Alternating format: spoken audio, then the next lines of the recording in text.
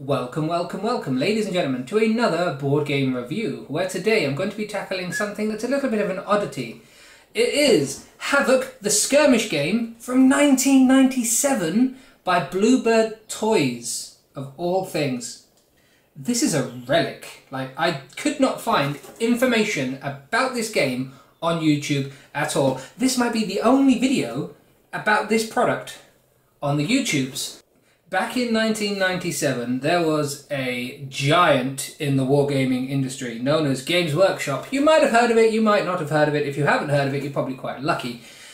And a tiny little company in the UK decided to go up against the giant. And it was a toy company that made things like Mighty Max, Mantaforce, Polly in My Pocket, and Zero Hour. And this little company thought, Yes, I can break into wargaming. We make toys. Toys and wargames are the same thing. Let's do it. Let's make Havok the Skirmish Game. So, this is the starter box I received in the Christmas of 1997 at the tender age of 10. Inside the box, you get 2 robots who are called battle forms, 4 men on one team, 4 men on the other team. You get the dice, you get the roll sticks, you get some cardboard terrain, you get the rule book, and you get the little card boxes of peeps. Here is the box. Cardboard terrain, nothing to write home about. It really is just the basic bog standard cardboard terrain. I don't even think I'm going to talk about it anymore because it's basic and bad. Like, there was no thought or design that went into the cardboard. It was literally like someone got their kid to do a project. But the prize winners, you get the Nexus Battle Form. Look at him. And I loved these little things as a kid because like it all came apart. Like these were toys. These were amazing toys. It could take a little bit of damage in my brain and you'd take off a bit of the armor and then it would explode and you'd crack it open. Look at it. Boom! Ah, I loved it. I loved it as a kid. It really was something special. In the game, they're rock hard, but they just have 1 life, and if you fail that save, which I think is if you roll a 6, they're just dead. So they're a great little toy. They're a great little model, but they are they're poorly utilised as a wargaming piece. You get 2 of those, 1 for each side. There's the other one. Look at that fella. Yeah. This one's slightly better at shooting. I think the other one's slightly better at combat. You can tell by the guns and the fist. You get dice. The one mechanic in the game that's quite fun is they have exploding dice. So if you roll that explosion, it counts as a hit, and then you roll another hit, which is always pretty damn fun. I won't go too heavy into the way the game works, but there's a couple of mechanics that are quite interesting. You have your card for your squad. So there's the Darkest Suns squad, for example. And each side rolls a dice, so the Khans roll a dice and the Nexus roll a dice. Whoever has the highest gets to activate a card, and every model of that type, so you might have 100 of them, doubtful because it's bloody hard to find, even 20, but you might have 100 of them in 5 squads of, you might have 20 of them in 5 squads of 4 people each, or 4 squads of 5, who knows. You activate all those squads. They move 1 space, they have 2 dice each to shoot, so 5 of them shoot, that's 10 dice. Combat. Psychic is basically shooting again. Strength and armor is something I'll explain right now. You shoot, you aim, so however many hits, you divide that by the enemy's strength, so you get 6 hits, say their strength's 2, that's 3 hits in total. The enemy would then take 3 saves on their armor, which is a 1 or a 2 to live, anything else to die. That's literally it. But the great thing is, you've activated that card, I am so bad at things, sorry. Incompetent. You flip it over, you can't activate it until everything else is activated, but if you get attacked, you've got your stats for being attacked. So they are pretty good. Everything has points values as well. So the cards are nice because it's kind of an I go, you go. It's if you get really good and you roll lots of 6s to activate, you get to activate all your army before the enemy, but then you might be in a poor position, so you might not want to act. Just as a comparison piece, I will show you the battle form versus the Darkest Sun. So as you can see, the battle form has got 6 dice, so more of these fellas would get more shots. Its strength is 6, so you need to get 6 hits before it even takes an armor save. And then its armor value is a 5, so the only dice that would kill that is a roll of a 6. So these are quite hard to kill, but then if you get unlucky and roll that 6, you've lost a big chunk of your army and your points value. So that's the basics of the game, but I wouldn't be me if I hadn't have gone out on the eBays and found as much as I possibly could over the years. So I'm just going to show you a bit of them, go through them a little bit, and then we'll wrap up with the conclusion. So in the green corner we have the Nexus Rebellion. These guys are rebelling against the Khan Empire, who have basically taken over. The Khan Empire are basically, you know, almost like in 40k, they're like the Emperor. They're all the bad guys who dominate everything. And these guys are like, I'm sick of being dominated. Don't dominate me. So these are the figures I've collected over the years. You've got obviously the battle forms, which are the big tough rootin' tootin' fellas.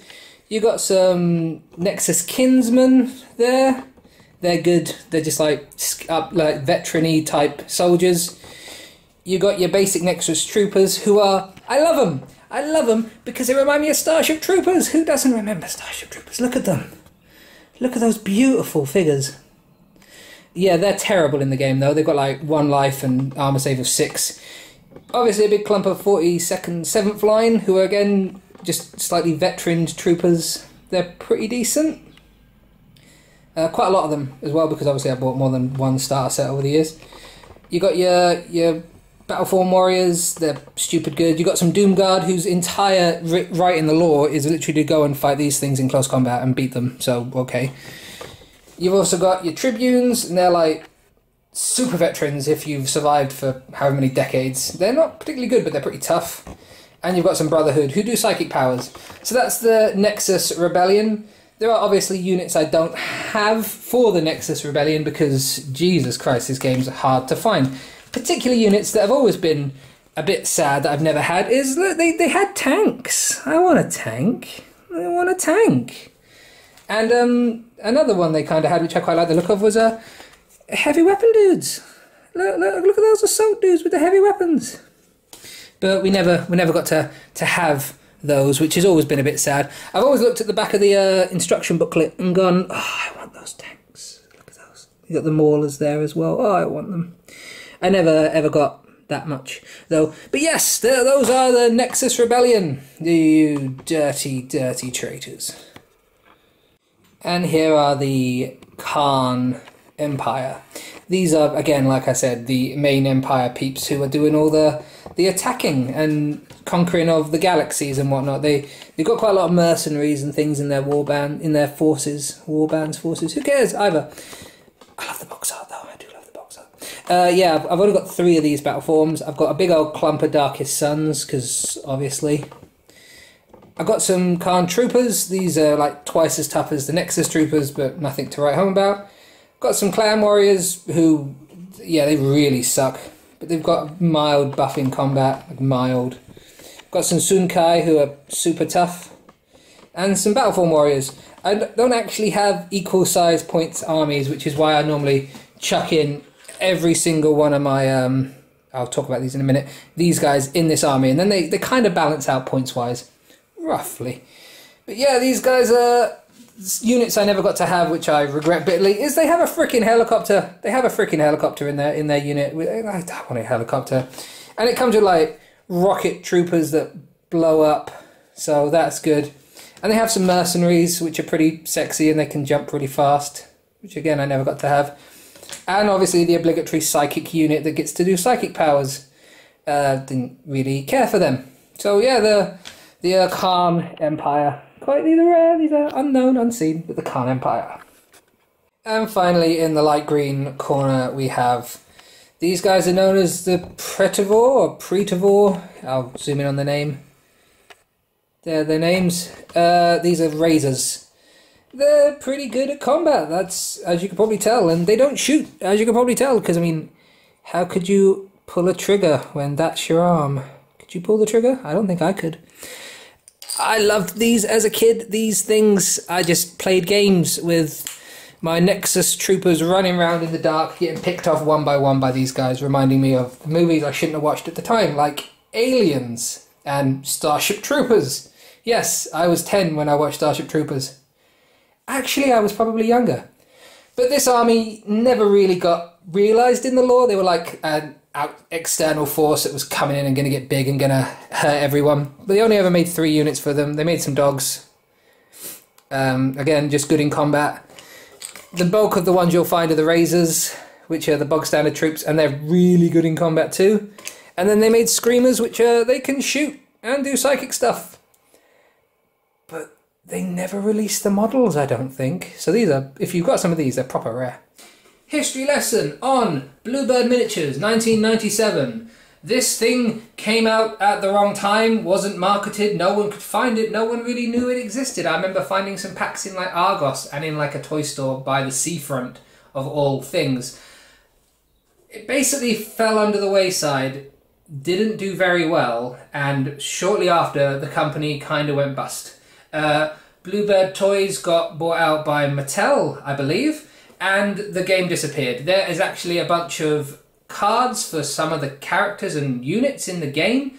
The units never got released. The game disappeared, it faded away, and I think by 1998 you couldn't find it. So unless you were kind of about 10 in 97 and into toys and miniatures, and because it was really that toy miniature barrier, you would not have seen this game.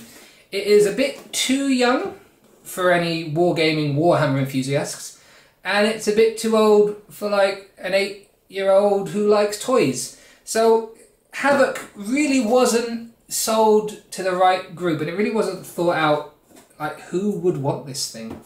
So as you can tell by my just general conversation, I don't really know what to make of this one.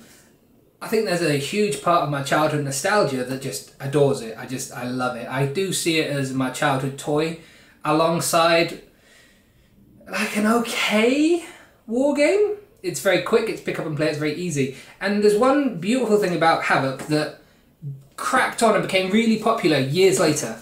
It is the pre-painted miniature. These guys are painted. These guys come ready-made. Your entire build process is put it on the base. Same goes for the robots, and I guess the tanks and things, the toys I never got to play with, but you snap it together and you've got it, and it's a toy. It's a toy as well as a war game, as well as a miniature, as well as a model. And it became really popular. There's this game you might have heard of called Star Wars. The Star Wars, the ships with the Star Wars Armada and the Star Wars Battlefront, like the Star Wars ships in space game. The name, I forget, who cares. Pre-painted miniatures, really popular game. Pre-painted miniatures, 1997, also toys, really unpopular game. Who knew? You can find it on the eBays. It's a starter set for like a tenner. They don't go up often, but when they do, they're worth a look. As you can see, I've got a couple on me. If it's something you remember, it's something worth hunting down and investing in. If it's something you don't remember, maybe give it a miss. But Havok, the skirmish game that went up against Warhammer and failed miserably. Thank you very much for watching. Please like, comment, subscribe. It helps, it really does. Share it with people if you know people. And I'll see you in the next one.